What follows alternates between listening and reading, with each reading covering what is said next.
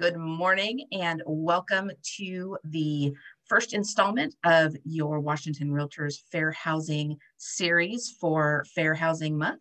Glad to see you all. So happy we got such a great turnout. I have the pleasure of introducing the woman who needs no introduction.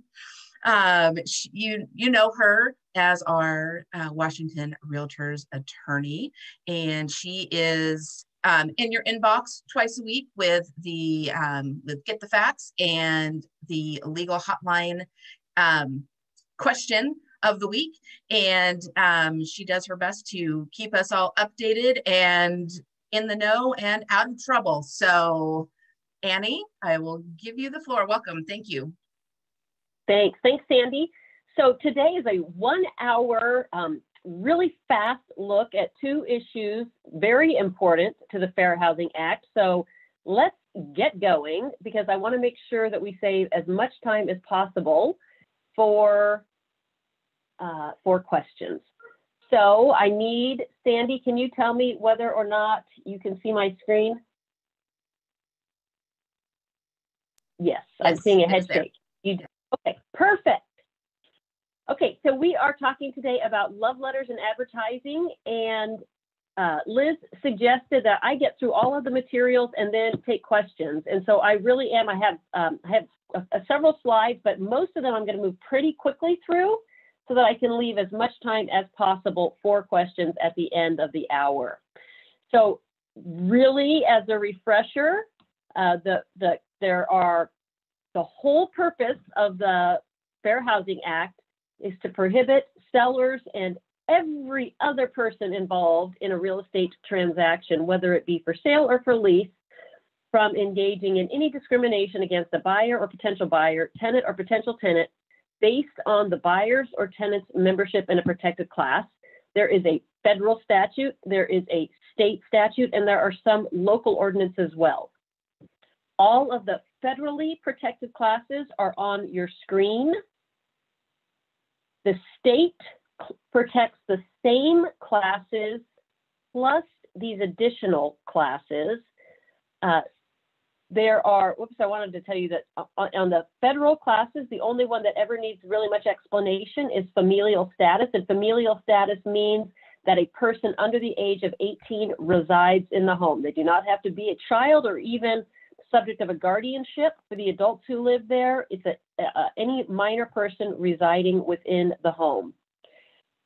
On the Washington state specific slide, the only one that typically needs much explanation is this last one, source of income, because it's not technically a protected class under the Fair Housing Act. This is a protected class, if you will. That's not really a fully accurate term under the Residential Landlord Tenant Act, which prohibits a landlord from discriminating against the tenant or potential tenant based on the tenant's source of income.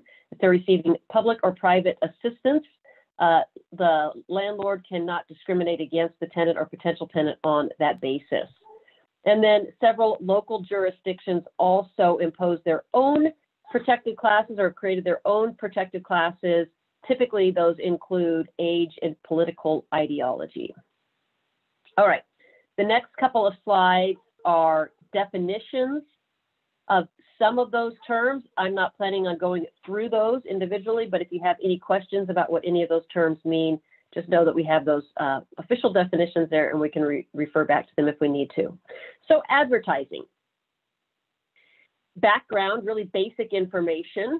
The Fair Housing logo, and you can picture that in your mind, it's the house with the equal sign in it. The Fair Housing logo is not required in all of your advertising, but it is recommended in all of your advertising. And if you find yourself as the subject of a fair housing investigation, the fact that you include the Fair Housing logo in your advertising will be considered as a factor weighing in your favor in the evaluation of the allegations. The Fair Housing poster, however, is required. It must be in your firm's office location, has to be in any model home, has to be in any branch office, has to be in any property management office. And that is the poster size. It's not huge poster size, but it's bigger than a 8.5 by 11. You can, however, order it online. It does change from time to time, and you are supposed to have the most current version of the fair housing poster in your office location. All right, here is the kind of the big bold headline from the Federal Fair Housing Act with respect to advertising. This is the provision that any prosecutor who is prosecuting a violation of the Fair Housing Act for advertising, this is the provision on which they would rest in order to make their case. It is unlawful to make, print, or publish any notice, statement, or advertisement with respect to the sale or rental of a dwelling that indicates any preference, limitation, or discrimination because of race, color, religion, sex, handicap, familial status, or national origin, or an intention to make any such preference, limitation, or discrimination. Excuse me, and I want you to recognize that this is a very broad category. It is unlawful to make, print, or publish. So when we think of advertising, we typically think of advertising as being something in print. It doesn't have to be.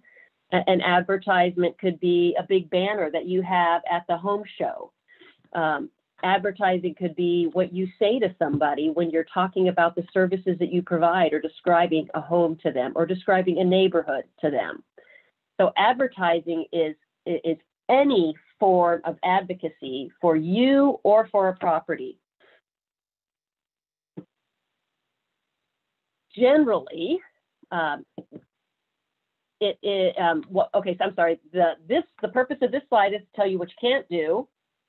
Purpose of this slide is to tell you, but it is okay, while you can't advertise in such a way as to discourage somebody with disabilities or who falls under the familial status class, you can advertise in such a way as to attract those people, to draw them in to the property. So for example, you can advertise, this home is accessible for people with disabilities. You can advertise, this home is accessible to people who are mobility impaired. You can also say, families are welcome. There is a playground in the neighborhood. Just one second. Sorry, I have painters who arrived at my house and 2 dogs outside, and I just want to make sure that everybody was getting along, and they are. Joys of working from home, right? Zooming from home. All right, here is the bright headline, and we're going to spend one slide on this, and then we're going to move into something that's not quite so basic. So here is your basic primer with respect to advertising seller's property. Remember that it is absolutely critical that you market the property and not who you perceive should live there. So just a couple of examples, you would want to say, this condo unit features state-of-the-art internet access and other high-tech features. You would never want to say, this condo unit is perfect for mature adults, because goodness knows you don't want a bunch of little wild children messing with your high-tech features, right? Can't say that. You should and could say, the street in front of this home is a busy arterial. The property is not fenced. But you would never want to say, with children, you may prefer a home on a street that's not quite so busy. So you're advertising the property, not who you think should live there. And then a few words, this is always, I think, an important thing to say, to cover just real quickly. The Fair Housing Act and HUD and the Washington Human Rights Commission have not banned the use of words, the words that are on your screen, or like the words, similar words like these. But the better question is, although they're not banned, is there a good reason to use this terminology, recognizing that it could be off-putting to some people? So if there is any chance that by your actions, your words, your advertising, that you could either offend somebody, or if this is more motivating to you, if there's any chance that you would draw a fair housing complaint, then don't engage in the conduct. And since it is simple to use words that don't create the likelihood that you're going to become the subject of a fair housing allegation, then avoid those words that make it more likely that you will. I know that some MLSs, Northwest MLS, for example, has does in fact prohibit use of some of these words in your MLS advertising, that's because they are exercising the most extreme caution with respect to that issue. All right, I figure everybody who signs up for a fair housing webinar that doesn't give them continuing education credit has probably already attended more than one fair housing class. So we aren't going to spend a lot of time today on the basics. In fact, we've now spent all the time on what I think are the basics of advertising relative to fair housing that I intend to spend. So I thought to myself, how can I help these folks get more than what they've probably already gotten in a fair housing class? So I had to do a little bit of my own research yesterday to come up with a few PowerPoint slides that I thought were more interesting than just the basics. And so, there's no magic to how I found this information. I researched on the HUD website, and the HUD website gave some examples of what I would consider beyond the basics with respect to advertising. For example, did you know that the way you give directions can imply a discriminatory preference? And although I had never thought about the issue, it is super simple to see it when you see some examples in real life. When you think about how you give directions, what are the landmarks? What does the use of a particular landmark connote to the person who hears it? And would it be just as easy to describe the property on the corner of 6th and Main as opposed to located near an exclusive golf club or something like that? So think about the way that you give directions. Did you know that where you advertise can be considered discriminatory? Is the medium through which you are advertising most likely to be viewed by members of only a single protected class or a single class, even though there are many more medium available that would give the property a much broader exposure to members of other protected classes? Think about where you place your ads, the magazines in which you place your ads, the newspapers. Are you distributing flyers? How are you distributing them? Are you distributing them only to offices in certain locations? Where are you mailing your flyers? And what's the basis for selecting those zip codes for mailing your flyers? Think about how you distribute and where you distribute your advertising. Most of you probably did know that when you use human models, you should show a diversity of races, sexes, familial types, ages, and disabilities. But what came clear to me as I was researching this issue and looking for good examples yesterday is that you have to consistently show a diversity of races, sexes, familial types, ages, and disabilities. And a couple of the examples that stood out for me is when a developer might have more than one subdivision that they're selling, and they use photos of racially mixed models for one subdivision, but not for another. Or an apartment complex, you walk into an apartment complex and in their lobby, they have pictures, people using their facilities, people using the swimming pool, using the tennis courts, playing volleyball on their sand court. And all of those people are young adults, no kids. What does that tell us about who should live in that apartment complex? So the pictures that you use in your advertising can have a discriminatory effect. And then finally, I think this is the last slide on advertising. I think I have a summary slide, but this is the last.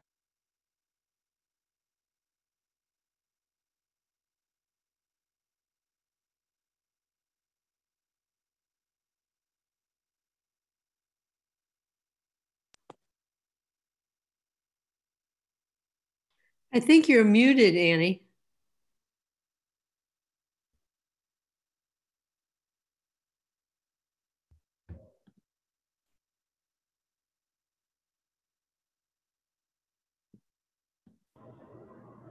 So Annie will be right back. I think her connection cord got disabled. So just be patient. Sorry about that.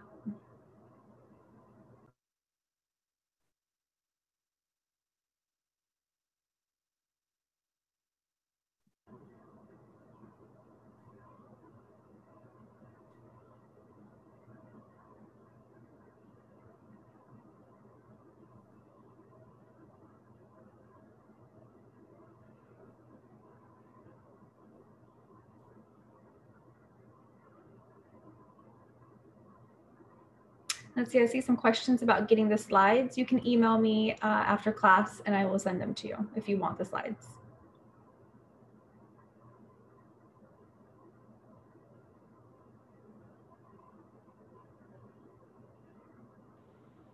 Sorry about that. I'm not sure why my cell phone dropped me, but it chose to. Okay, let's see if I can get my screen back up. Let me just make Liz, you yes, hold on. Yeah. Okay. Just 1 second. Trying to find your name.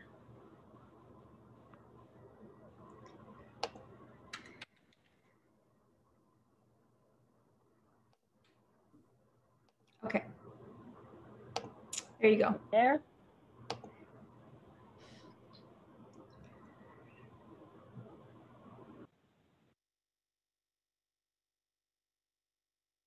Okay. I'm sorry about that. I kind of live out in the middle of nowhere, and so I use I have satellite internet, so that's what how I'm connected for audio, and then I'm connected separately for cell phone. And it's not uncommon to lose my video, but I've never lost my audio until now. So interesting. Okay, so we are talking about how some of the forms of advertising that you might not really have ever thought of as advertising that can create fair housing problems for you. When you post CC&Rs, when the property that you're advertising is subject to CC&Rs and you post those CC&Rs, if those CC&Rs include discriminatory provisions, the classic one is that no children under the age of 16 are permitted, which is patently violative of the Fair Housing Act unless you have a senior housing exemption. Most of the CC&Rs that I find that people send to me and asking me about that question, they're not in an adult housing community. They're just old CC&Rs when it seemed like it was an okay thing to say.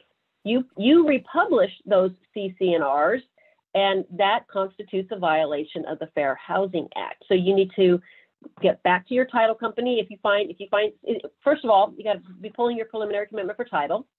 If it includes CC&Rs, you got to read the CC&Rs.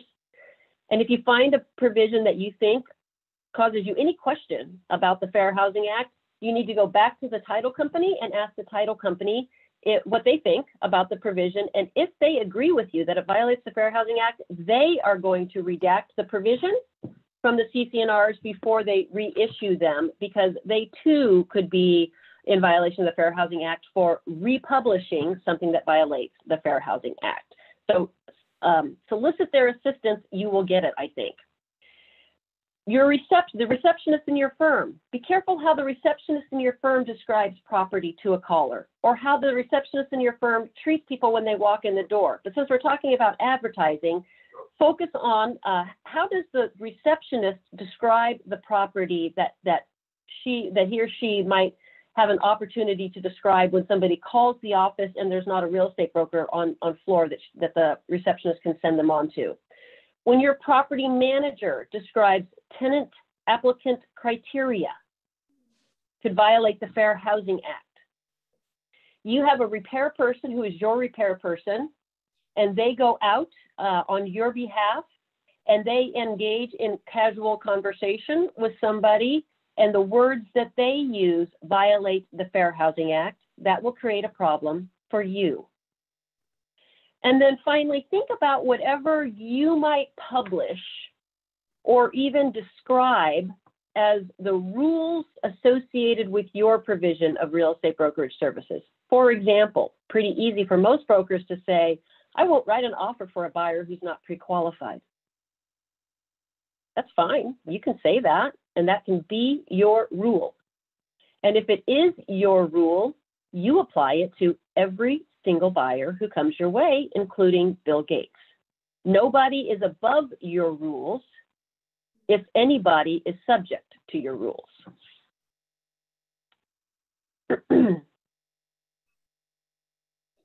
Okay, so summarizing, advertising. When you advertise property, you describe the property, but not the buyer or the seller. And when you're advertising yourself, describe the services you offer, but not the clientele that you service. Love letters. From the buyer's perspective, why are buyers using love letters? First of all, what is a love letter? A love letter is that fateful piece of paper that sometimes comes with a buyer's offer. I have referred to it as the pick me letter, because buyers are using that letter to try and create some distinction between themselves and every other buyer out there, a distinction they cannot create based on price and terms alone. How can I distinguish myself because I don't have any more money to offer for this property? I can't give the seller any more post-closing rent than I've already given them. What else could I possibly use in this great season where buyers are doing absolutely crazy things anyway? What else can I do? And so a buyer might write this letter to try and establish commonality with the seller. Look how you and I are alike, seller. Don't you want to sell to me because at our core, I'm just like you? Whatever it might be, whatever the basis might be, the basis is more often than not something that if the seller used that as the reason to select this buyer, it would probably be a violation of the Fair Housing Act. It's probably some membership or lack of membership in a protected class. It also may be to generate an emotional basis for the seller's selection of this particular buyer. Oh, seller, it's so obvious that you raised your family in this home. I can see pictures of your kids and your grandkids, and everybody's happy.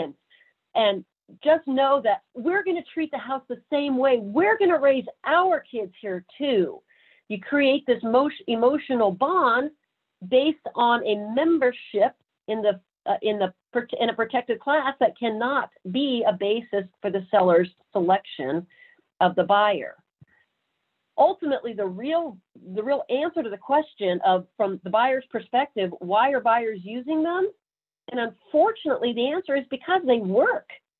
Many, many times, sellers are persuaded to sell to a buyer because of a buyer's love letter and the personal characteristics of the buyer described by the buyer in that letter. So from the seller's perspective, what are some of the liabilities that come with love letters? And the number one liability is that the letter works, right? Why is the buyer using it? Because it works. What's the biggest potential problem for the seller? That it works. Because if it works, that means that the seller is probably picking this buyer based on some characteristic of the buyer other than price or terms associated with their offer.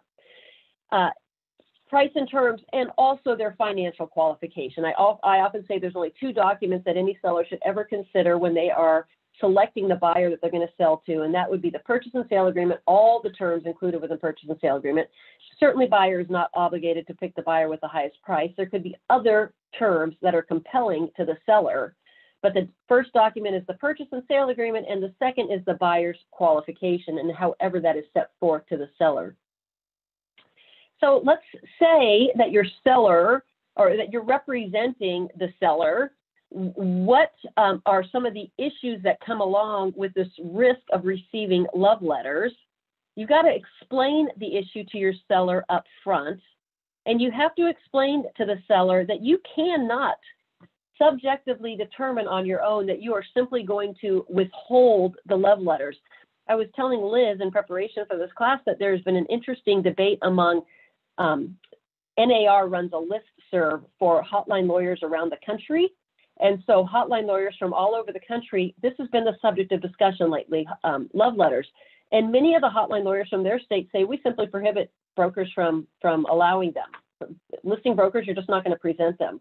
I don't know what the law in those states say that would lead to a conclusion that a listing broker could unilaterally choose not to present a written statement from the buyer to the seller, but I'm telling you, in Washington state, that's not lawful. Washington state's agency law obligates brokers to timely present all written offers and other written communications to and from the parties. You do not have the subjective unilateral right to determine whether or not a buyer's letter will be presented to the seller. If it's written by the buyer and presented to you, you have an obligation to present it to the seller. Hang on, we'll talk in a minute about what that means.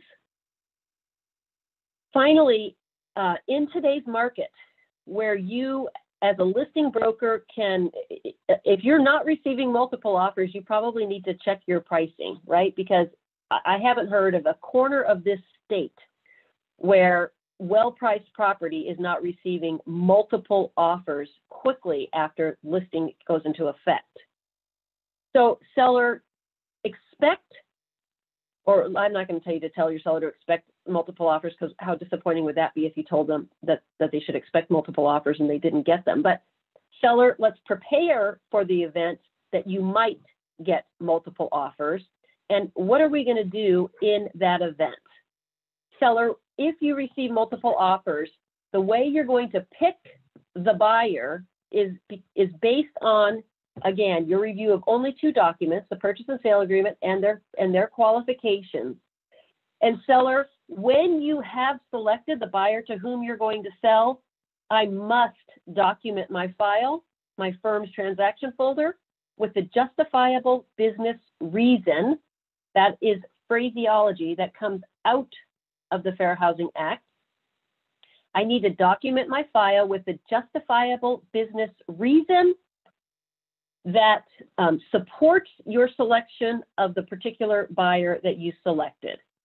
Why did you select the offer you selected? What terms were important to you, seller? And how did the offer that you selected best satisfy those terms? It would be really lovely if there was consistency represented in your firm's transaction folder of conversations that you had with seller when you first listed the property until the time that they accepted the offer that they accepted. For example, if the seller says to you in an early conversation, look, of course I want to get as much money as I can, but price is not nearly as important to me as closing. I've got to have this transaction closed by X date because whatever the reason might be. If they say that, and then they end up accepting an offer from somebody who looks just like them, that's $10,000 less than an offer from somebody who doesn't look just like them, but it will close in 20 days instead of 60 days. That could be your justifiable business reason for their selection of that particular buyer. Whether there are love letters or not, my suggestion is that you document your file anytime you receive more than a single offer. You document your file with a justifiable business reason. Across the country, we are seeing fair housing complaints based on nothing other than a disappointed buyer claiming that their last name was the basis for seller's discrimination. Seller saw their last name on an offer and chose not to sell to them based on their last name. So whether you have a love letter in the transaction or not, my suggestion is that you document your firm's transaction folder with all of this information, the answers to all of these questions, explaining the justifiable business reason for your seller's selection of the offer your seller selected. So how do you handle love letters, assuming they come to you? Well, first of all, avoid receiving them if you can. And you can't avoid receiving them no matter what you do, but you can avoid receiving some of them probably. How do you do that? You educate your seller up front to the fact that seller doesn't want to receive love letters. Seller, there might, it feels good to have somebody tell you how much they love your property and how beautiful the yard is and how, whatever. But seller, there is so much risk associated with receiving the love letter, and explain the dangers to your seller. And if your seller then instructs you, you should put a remark in the seller's listing printout, the MLS printout, advising buyer brokers that seller does not want to receive love letters. If you want to if you want to stand out for this seller, then honor the instructions that the seller is giving you, buyer broker. Don't provide a love letter. But some love letters will necessarily come in anyway. We all know that they will. So if your seller receives a love letter, how are you going to present it? You're going to have to decide. This first thing doesn't necessarily have to do with love letters, but something that I've been telling brokers lately in kind of this really chaotic market that we're in if you've got a whole bunch of offers, well, it doesn't really matter how many. If you've got more than one offer, you may want to consider redacting the buyer's name. The way that I've heard of brokers doing it is you just photocopy the first page of the offer. So you're not messing with the one that the buyer has actually signed. Sometimes it's a lot easier with an authenticated document, but you'll figure out what I'm talking about soon on your own. But take a copy of that buyer's offer and redact the buyer's name, black it out, heavy, coverage of the buyer's name. And then put a number 1, number 2, number 3 on the offers. And then create an index for yourself. Buyer number 1 is this buyer. Number 2 is this buyer. Number 3 is this buyer. That index doesn't get presented to the seller at the presentation table, at least. The seller can certainly see it later. It wouldn't matter. But at the presentation table, you present the offers as offers number 1, number 2, number 3. And remember that the Department of Licensing has said it's not okay to present a chart of the most relevant terms from every offer. You are required to actually put the offers in front of the buyer. In front of the seller. So that's why I would say redact the buyer's name, redact their signature. That eliminates the ability of a buyer to bring a viable fair housing claim that they were discriminated against based on their name alone. And then you present the offers to the seller along with financing letters regarding their financial capacity. Again, there's going to be more redacting associated with that, but it depends on how strongly you feel about that issue, whether you're going to go to that effort. And if you've got 100 offers, it's a lot of effort. So you're going to have to figure out how much you want to do that. Present all that information to the seller and let the seller select the offer the seller wants to accept based on all of the things that seller is allowed to consider: the purchase and sale agreement, the buyer's financial qualifications. Once the seller has committed to you the offer that the seller wants to accept, then let the seller know that, okay, I also have 7 love letters. Remember, seller, we talked about love letters. You remember what I described to you that they are. And yes, I did say in the MLS printout that you didn't want to receive them, but we've got 7 of them, seller. And if you're sitting at the seller's kitchen table, it's pretty easy to have those letters in a manila envelope and have the manila envelope sealed. And then ask the seller, do you want to read these or not? If you don't read them, seller, then you can't be accused of a fair housing violation based on the letter, but they are written communications from these potential buyers to you, seller, and I am obligated by the agency law to present them, so here they are. And if the seller says, I don't want to see those, then have the seller write across, maybe right across the seal even of the manila envelope, but certainly on the manila envelope itself, love letters received on X date, not opened, seller chose not to open, and then signed, dated by the seller to create evidence that you presented them and it was the seller's choice not to review them. If you are presenting offers remotely, then you're going to go through that same presentation of the purchase and sale agreement, buyer qualifications, let the seller commit to the buyer that they want to select, and then tell the seller, okay, seller, I have 7 love letters. They're in an email. They're attached to an email that I'm ready to send to you. Do you want me to send that email? And if the seller says, no, I don't even want you to send it to me. I don't want there to be even an allegation that I could have opened those attachments. I don't want you to send it. Then you say, okay, seller, I have to have proof that I presented, even just by presenting it. If all that presentment means in this case is that I told you about them and you said, I don't want to see them, then seller, I have to be able to prove that. You have to be able to prove that. So I'm going to send you an email describing this conversation that I put you on notice that after you selected, buyer number 7, that I described to you that I have these love letters and that you said you don't want to see them. So because of that, I'm not sending them to you. And I must have a response back from you, seller, acknowledging the receipt of my email and acknowledging your consent or your instruction to me that you don't want to receive those love letters.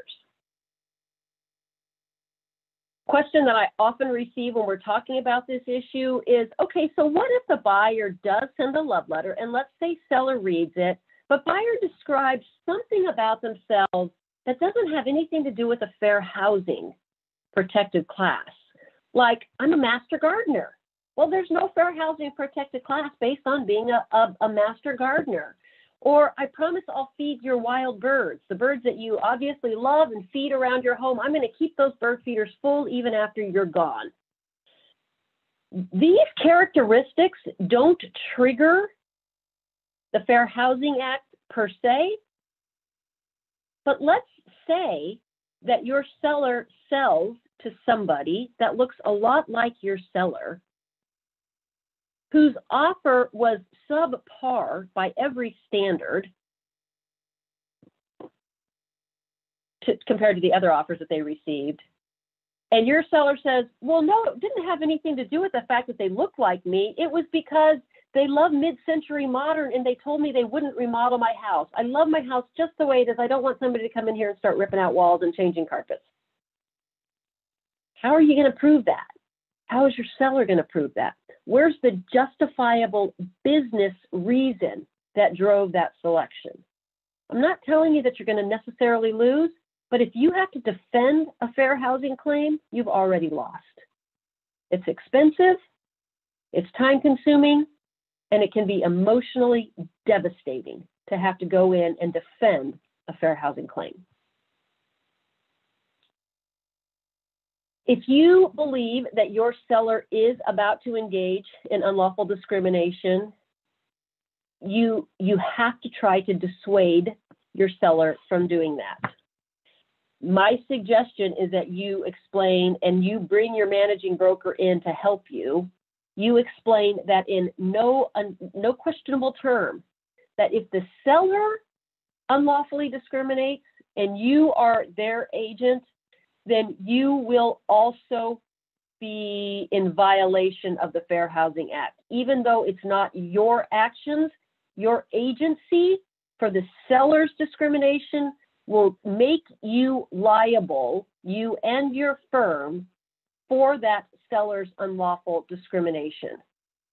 Seller, I will not answer any question you might ask me about personal characteristics associated with this buyer. All you need to know is their financial qualification and the terms of their offer. That's it, seller. I won't give you any more information. So, seller, if you persist in what you're indicating to me is your intent to violate the Fair Housing Act, then I will terminate this relationship. We will not go forward. And when a Fair Housing Act claim is brought against you, seller, I will testify against you. And I will seek recovery of the compensation that I earned by bringing you a ready, willing, and able buyer that I would have taken possession of, funds I've already earned, funds I would have recovered, but for your violation of the Fair Housing Act. You document with your, and honestly, I don't believe many of you are ever going to have this conversation with a seller. What statistics have shown is that there are very few sellers who intentionally discriminate. There are many sellers who unintentionally discriminate. If you begin to have this conversation with a seller who has unintentionally or walking down a path to unintentionally discriminate, unlawfully discriminate, you are going to pull them away from that path and set them back on a course that doesn't violate the Fair Housing Act. Very few sellers are ever going to put you in a position where you really, truly have to terminate the agency relationship because of their intentional effort to violate the Fair Housing Act. All right, that is the end of what I intended to cover. And we have 20 minutes for questions. So Liz, you tell us how you want us to handle the questions. Well, there's some questions in the chat that we can answer. And then if anybody wants to ask a question during class, that's fine. But let's start with chat here. So what is the best way to document the reason why sellers choose an offer in a multiple offer situation? So you're just going to document your transaction folder, whatever that means to you. You could, there's no one way to do it. You could send an email back to your seller and say, seller, you know, just summarizing the offer presentation today, you received 8 offers. You chose to sell to the buyer who I had identified as buyer number 4. You selected that buyer because, and then whatever it was, the price, the closing date, no contingencies, they were going to give you post-closing possession, whatever it is, their offer was better. It stuck out for you because none of the other offers, you know, were as high in the price, had as fast a closing date, whatever it is. Anyhow, kind of just recount and summarize the presentation, and then ask your seller, and tell your seller in advance that you're going to do this. Ask your seller to respond to that email, to reply, and confirm that that is their memory of how the presentation went, that that is an accurate summary of how the presentation went. You could just go back to your office. If you don't want to do it that way, you could go back to your office and make a journal entry in your file about how the presentation went. Here's all the offers. Here's why the seller accepted the offer that they did. This is what was important to them. This is consistent with the very first time they talked to me. So really, it's not important how you do it. It is important that you do it. Next question. Okay.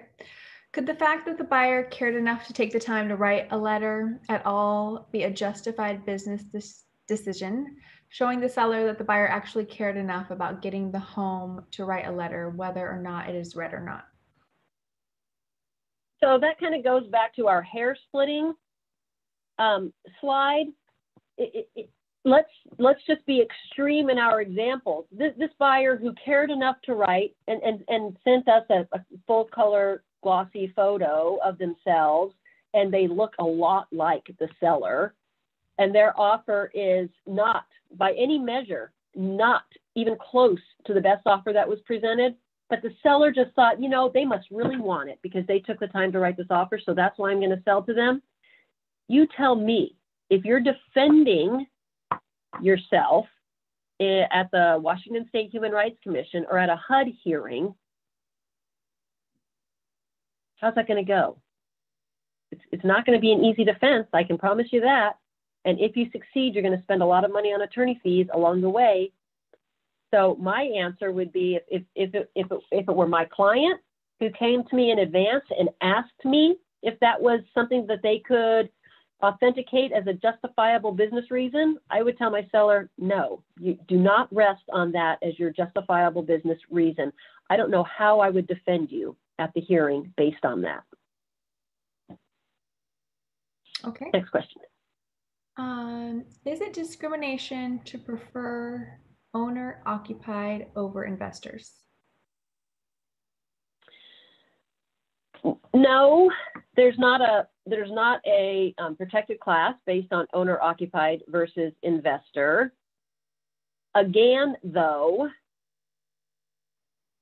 you could fall in the arena of hair splitting depending on all of the surrounding facts. Let's say that the investor is going to pay $50,000 more than the owner occupant. They're all cash. They're going to close in 20 days. Your seller's already there. The home is already vacant. And they have a last name that clearly distinguishes them from your seller. And you say, and your seller says, no, owner occupancy is so important to me. I'm willing to walk away from $50,000. Again, think about how you defend, how do you put words around that defense at the fair housing hearing? I think it's a challenge. And so if the two buyers, let's just say we've only got 2 buyers. If the 2 buyers are identical in every single respect, and the only distinction is owner-occupied versus non-owner-occupied, then fine, pick owner-occupied. But no buyers ever come to you like that. Buyers always come to you with differences. And so if the buyer can make an allegation based on their differences that protect them as a member of a protected class, then I don't know how you and your seller justify that selection criteria if the differences in terms are stark enough. So again, it's impossible to answer these questions with a yes or no answer without knowing exactly what all of the facts are. So my answer is going to be, in this class setting, is going to be the most conservative answer, which is to say, be very, very careful of a distinction like that. Next question, Liz. The Northwest MLS deleted a comment on a listing that there was a she shed. If I had said man cave / she shed, should that have been acceptable? I'm sorry, the question said that the Northwest MLS eliminated the comment for she shed. Mm-hmm. No, I don't represent the Northwest MLS. I don't interpret or enforce their rules, so I'm not going to begin to speak on their behalf. So I'm just going to guess. But Northwest MLS, my understanding is they don't allow you to use words like family room, bachelor apartment. They don't let you use terminology that could lead to a fair housing allegation. And so whether you call it a she shed / man cave, you're still using terminology that in and of itself could lead to a potential Fair Housing Act claim. So my guess would be they're not going to allow any of that. Next question. If the offer you choose is clearly the highest price, do you need to do more? Yeah, document that the price was the most important factor for this seller, and this price clearly, and this offer had the highest price, and that was the basis for the seller's acceptance. How long would it take you to document your file with that information? And if that ends up prevailing in a lawsuit, prevailing in a Fair Housing Act claim, boy, time well spent. Do it every single time you have multiple offers. By using a spreadsheet of terms to all offers, that is the easiest way to share terms with a buyer name. If you have all offers there and printed, how is that not a good way to cover yourself and seller from fair housing discrimination? I'm not exactly sure I understand what you're saying, but I think is the question asking that, Liz, I'm not sure you know this either, but is the question assuming that the buyer name has been redacted from the offer? Without a buyer name. Mm-hmm. Without a buyer name. Perfect. Yeah, that was what my suggestion was. If you want to use a spreadsheet, the Department of Licensing didn't say that it's unlawful to, or that you're not allowed to use a spreadsheet. You can use a spreadsheet to present the offers so long as the full offer is also there. And so if you have a spreadsheet that identifies buyer number 1, number 2, number 3, number 4, and then you have the offers and you have redacted the buyer's name and identified the offers that the full and complete offers that are in front of you as offer number 1, number 2, number 3, number 4, consistent with the chart, that's the perfect way to do it. If you have a gajillion offers, that is a time-consuming process to redact the buyer's name on all of them. So you're going to have to figure out how you're going to do that, because the Department of Licensing has said you have to present every offer, the complete offer. You can redact the buyer's name. I'm not saying you have to have the buyer's name show, but you can't just send the front page of a bunch of offers. You have to send the entire offer. And so if you have to redact the buyer name from all of them and you got 73 offers, that can be a time-consuming job. Right.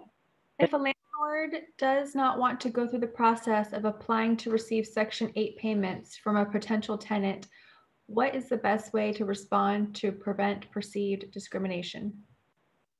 Don't represent that landlord, because they're automatically in violation of the Residential Landlord Tenant Act. They don't have the ability to say, I don't want to go through the paperwork. Washington statutory law says, too bad, seller. If the buyer comes to you with Section 8 housing assistance, and with that they're qualified to rent your property, you don't have the choice of saying, I don't want to go through the paperwork. Washington law, if your seller insists, that goes back to this slide. If you can't dissuade your landlord, the property owner, from unlawfully discriminating based on the Residential Landlord Tenant Act, then don't represent that landlord. Next question. What is the preferred term for a walk-in closet? Large closet? I don't know. You guys are the experts in that. I can tell you what not to do. I can't tell you how to use your magical words to sell property. You guys have to do that part. Okay, what if seller instructs listing broker to provide a summary of the 30 offers instead of reviewing every offer individually, using a spreadsheet to examine terms without any identifying information? So the agency law language says that a broker must timely present all offers and other written offers and other written communications. The word timely is not defined. The word present is not defined. And with both of those words, they're not defined by statute. We all understand the common understanding. And so if a court were to have to enforce the agency law provision using those words, the court is going to rely on the common understanding of the terminology of those words. And in both cases, those words, timely and present, are going to be dictated by the seller's circumstance. And so if the seller says to you, I'm in Louisiana, you got 73 offers, I don't want you to send me, I don't want you to put in the mail or anything like that. I'm not going to open them. If the Department of Licensing says you have to attach them and send them down here, fine, so be it. But I don't want to see 73 offers. I want you to give me a chart that includes, and then I would let the seller tell you and work with them to create the chart if necessary. What features are important to you, seller? Because what's important to you may not be what is necessarily important to the seller. But seller wants to know purchase price, earnest money, what included items does the buyer want? What are their contingencies? What's the closing date? Whatever it is, right? Seller, let's review an offer together, or maybe we even do a dry run and we go through an offer, a pretend offer. You tell me what's important to you, and I'm going to use your description to create the chart. And in this chart, then I will list all 73 offers information, if that's what you want me to do. So work with the seller, and whatever the seller tells you is how they want you to present something.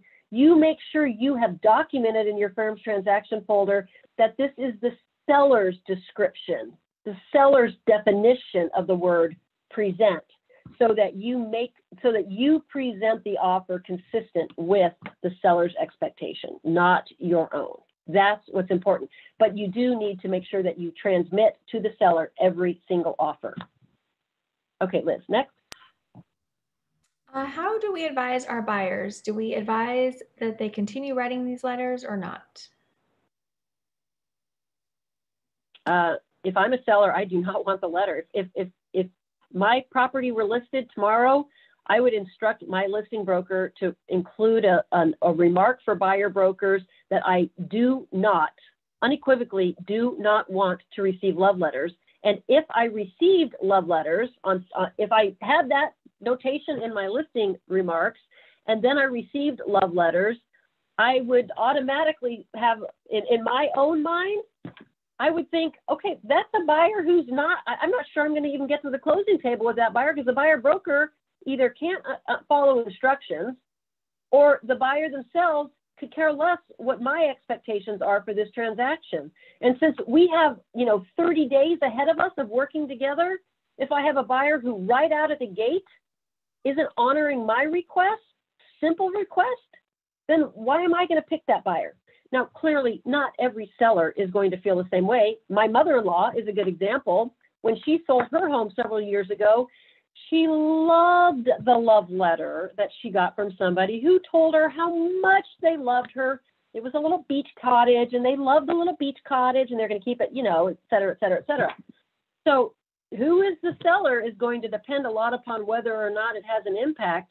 But listing brokers, you need to have that conversation with your sellers up front so they understand the risks of receiving the love letters. And then buyer brokers, you and your buyer are going to have to decide what buyer's going to do. And honestly, buyer broker, you may not have a choice. Your buyer may say, I'm writing this letter no matter what. So sometimes we can't control the outcome of that situation. Liz.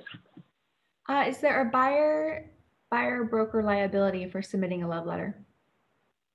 No, never.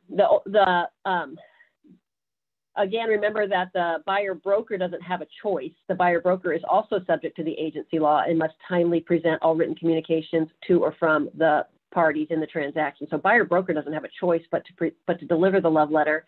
And a buyer cannot violate the Fair Housing Act. A buyer and a tenant are the intended the people who are protected by the Fair Housing Act, and they can't violate the Fair Housing Act.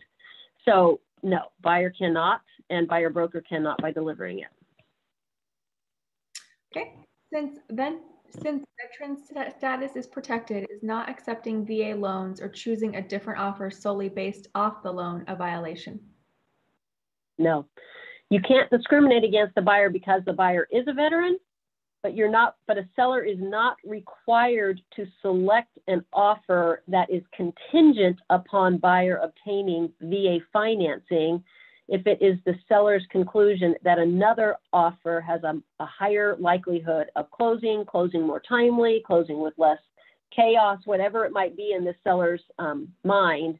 The seller can't discriminate against the buyer based on the buyer's veteran status, but the seller has certainly the ability to choose that they want a cash offer over a finance offer, conventional offer over an FHA offer, whatever it is, the seller is allowed to make that choice.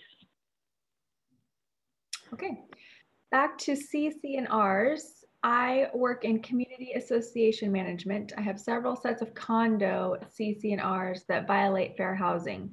Realtors request all the governing documents when under contract. Are you saying that as the management company, we are liable for a fair housing violation as well, even if we aren't with the association is not enforcing the discriminatory covenant?